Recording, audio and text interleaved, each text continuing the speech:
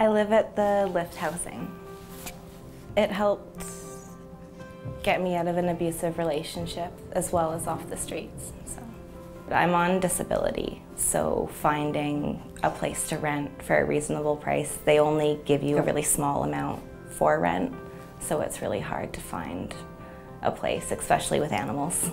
People always assume big dogs create damage. I'd always wanted a dog, but I didn't get him until I was guaranteed a place. Without it, I wouldn't have been able to get him. So he's there whenever you're sad, so emotionally it helps a lot, but it gets you outside and active a lot more because he has to go out every day or else he gets bored. I've been able to do a lot more, save a lot of money, and I'm going back to school. And I've been working full-time, so I like it. Everyone's really nice. There's a bad stigma around it, but everyone's really kind.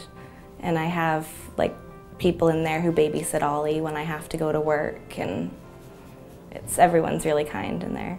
The housing has helped me by being by myself more. Especially with COVID, guests aren't even allowed in, or when they are allowed in, they're only allowed in for a certain period of time. It's time that I'm looking to move out at this point now, though. Mostly just a place with a bigger yard, so he can run around. I actually have met a few people and I've told them to apply to try it. It helped me out a lot.